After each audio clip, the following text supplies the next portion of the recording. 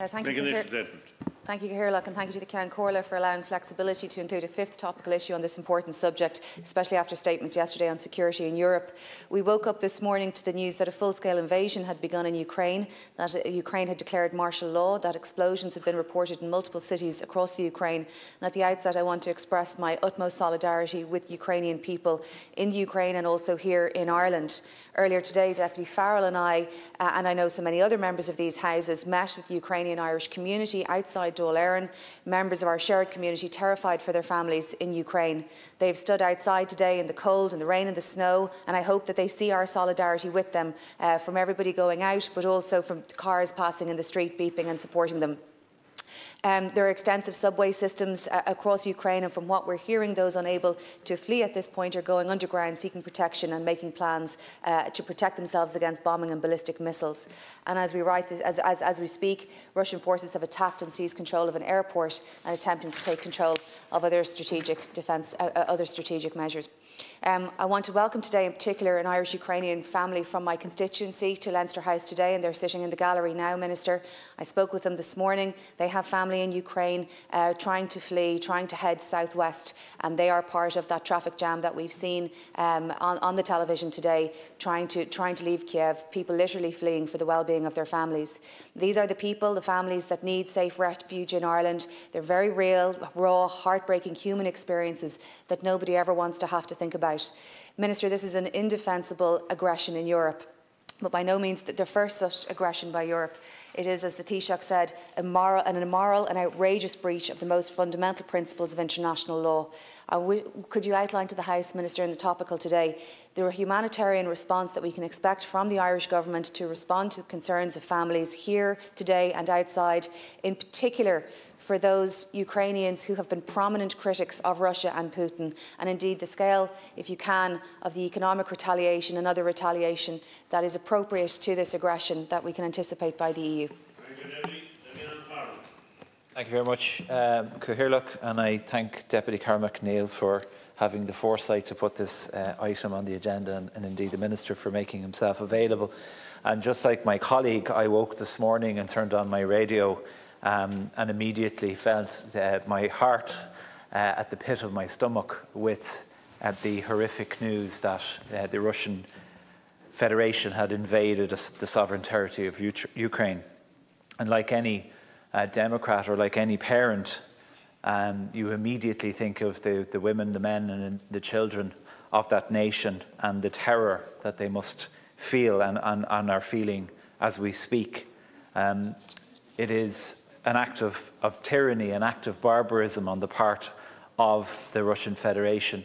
And in particular, I'm especially aggrieved with the lies that we have been told over the last number of days and weeks. Indeed, even in this House, in the committee, where the ambassador to the Russian Federation presented himself to the committee for questions. Caherlock, this is a murderous rampage from a despot that will undoubtedly kill tens, if not thousands, of innocent victims, of innocent citizens of Ukraine going about their ordinary business. And I listened very carefully to the Ukrainian ambassador on the radio this morning, and I could hear the emotion. It was hard not to feel the emotion that she expressed on behalf of her people and her government. Like my colleague Caherlock, I have very grave concerns for the innocents in Ukraine right now, and I'm very pleased to have heard what the Taoiseach said earlier in relation to visas. I'd like for you to explain that in more detail, and indeed the supports that are being offered on the ground to Irish citizens and indeed their families who may not all be of Irish extraction. Thank you. Thank you, Caherlock, and can I thank the deputies for raising this issue. Let me say first that Ireland and all of our EU partners stand in solidarity with Ukraine and the Ukrainian people on this shocking day when Russia has unprovoked initiated missile strikes and a ground invasion on their country. Today's invasion by Russia of Ukraine's sovereign territory and its attack on its people is an outrageous and immoral breach of the most fundamental and basic of international law. Prior to the events overnight and today, the EU had already stepped up its support to Ukraine. At the Foreign Affairs Council meeting on Monday, we decided to provide €1.2 billion of macro-financial assistance to Ukraine. The EU is one of the largest humanitarian donors to eastern Ukraine. Since 2014, the European Union and its member states have contributed over €1 billion in humanitarian and early recovery aid to support the needs of people in the areas directly affected by the conflict and those who've had to flee that conflict. Ireland is among a number of EU member states who responded with an offer of medical supplies. Today, the government is working on a further package from Ireland to support the people of Ukraine, and the Taoiseach will be in a position to announce this later on this evening. In response to Russia's actions, a first package of new sanctions was formally adopted yesterday. The sanctions package is wide-ranging and contains a number of elements. An EU travel ban and an asset freeze extended to all 351 members of the Russian State Duma who voted in favour of this violation of international law. An asset freeze and a travel ban applying to 22 key decision-makers, business figures, military officers and persons involved in leading the disinformation war against Ukraine. An asset freeze will also apply to 3 private banks and an entity responsible for disinformation. The package also targets the ability of the Russian state and government to access EU capital and financial markets and services. This limits Russia's ability to finance further aggression in terms of policies and actions. New measures also target economic relations between the EU and the 2 breakaway regions. This includes an import ban on goods from the non-governmental controlled areas of Donetsk and Luhansk, restrictions on trade and investment related to certain economic sectors, a prohibition on the supply of tourism services and an export ban for certain goods and technologies. All EU sanctions regulations have direct effect and as such are legally binding on all natural and legal persons in Ireland and across the EU. Private companies have an obligation to ensure that they are in full compliance with these new measures. Sanctions will not be cost-free for this country or other EU member states, but we are left with little choice by Russia's behaviour. In the light of the very serious developments overnight, the EU will move forward with a second, even more wide-ranging sanctions package this evening. A special meeting of the European Council has been called for this evening and the Taoiseach is attending. Ireland and our partners in the European Union will adopt the most severe package of sanctions that Europe has ever considered. The Deputy also inquired about Irish citizens based in Ukraine. In light of developments, the Department of Foreign Affairs advises all Irish citizens currently in Ukraine to shelter in a secure place. However, citizens should consider leaving Ukraine if they judge it safe to do so, depending on their location and prevailing circumstances, of course.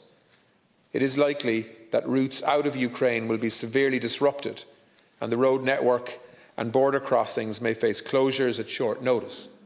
Our embassy is no longer operating in Kiev, and our staff and other staff are transferring to a safe place as we speak.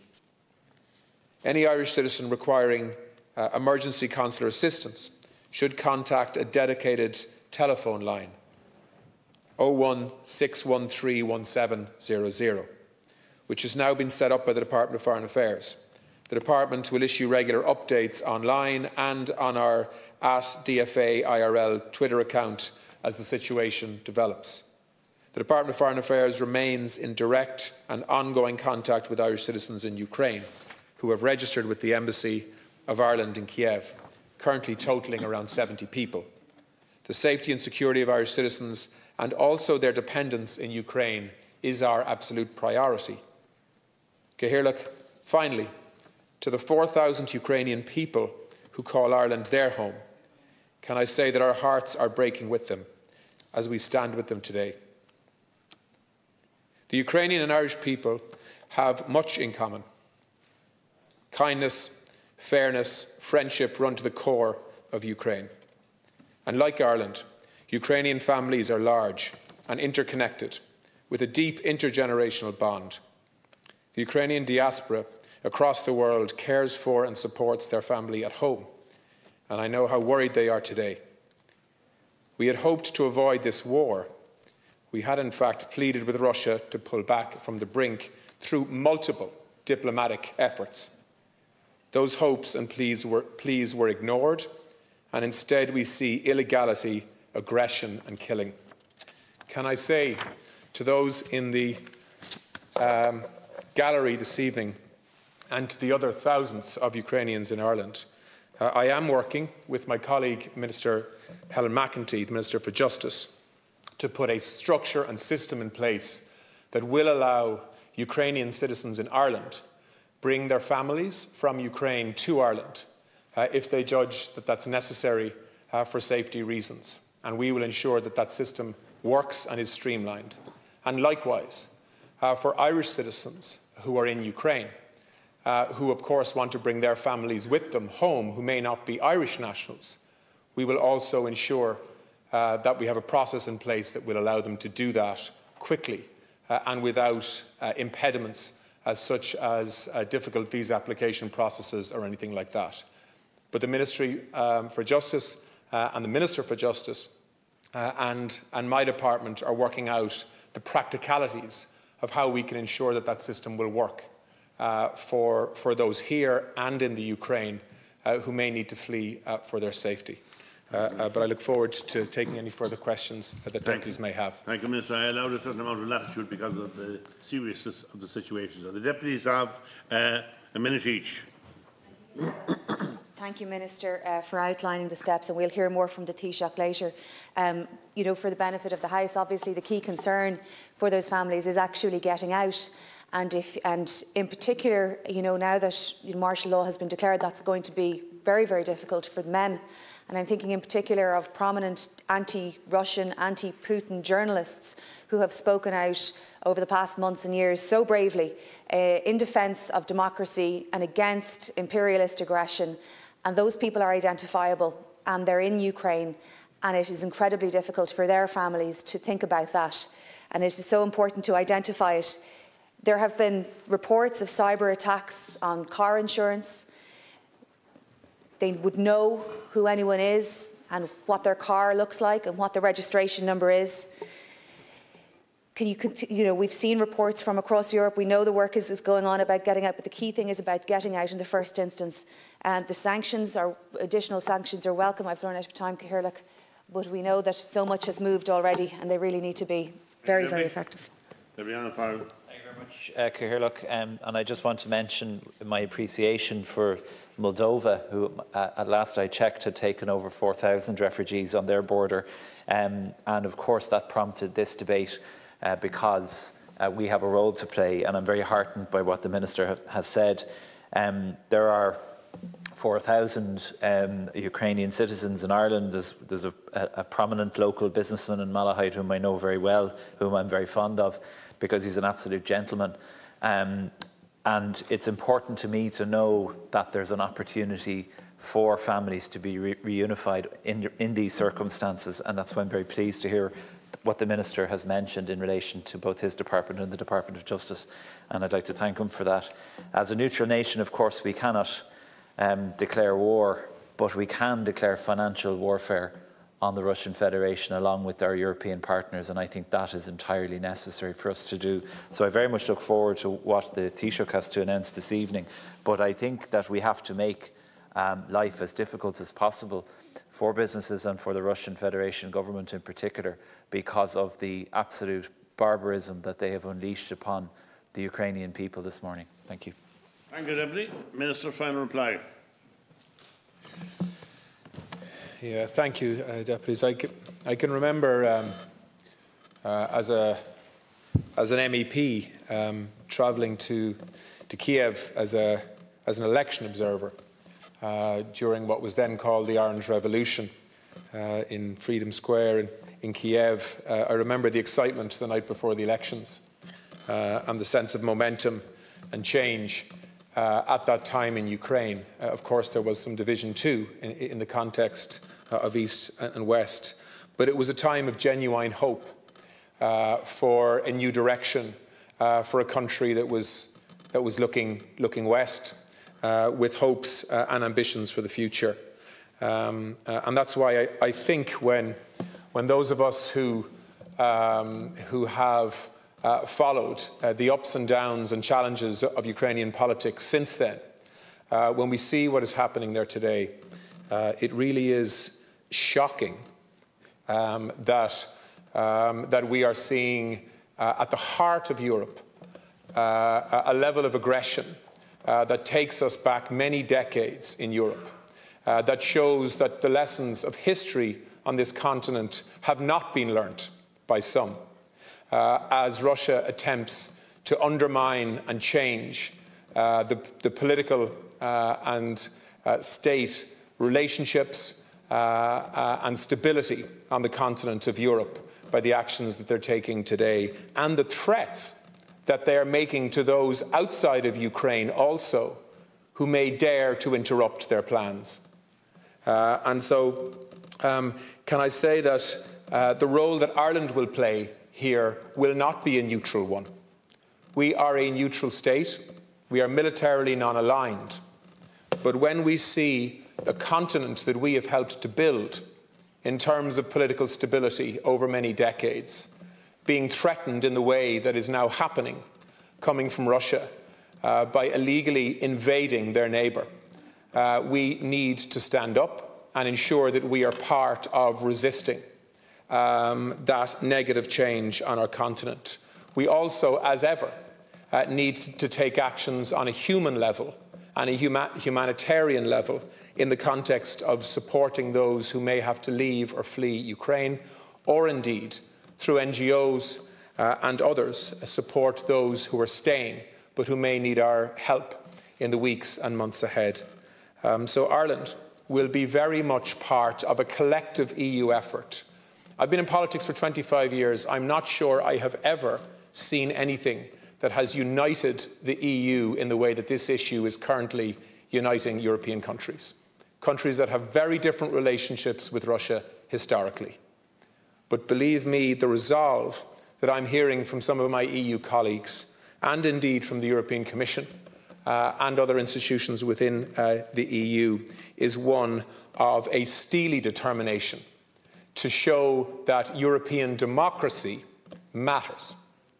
And that we will take the necessary actions, even if they are painful ones for the EU, in order to stand up to what we are seeing happening to our eastern neighbours. So to Ukrainians, can I say we are going to be with you through this as much as we possibly can be, and to our other EU colleagues and indeed our other partners in the United Kingdom and in the US and in Canada and in Japan and in Australia and many other countries that will be part of this collective effort, Ireland will not be found wanting in terms of being a part of those efforts to try to reverse what we are seeing coming from Russia today in the context of what's happening in Ukraine. So the Taoiseach will have an opportunity later on this evening to outline some of the detail of what I've announced this evening in terms of what sanctions look like, what our humanitarian support package, our initial one at least, looks like, and also some of the detail perhaps in terms of how we can facilitate Ukrainians to come to Ireland should they need to for safety and shelter.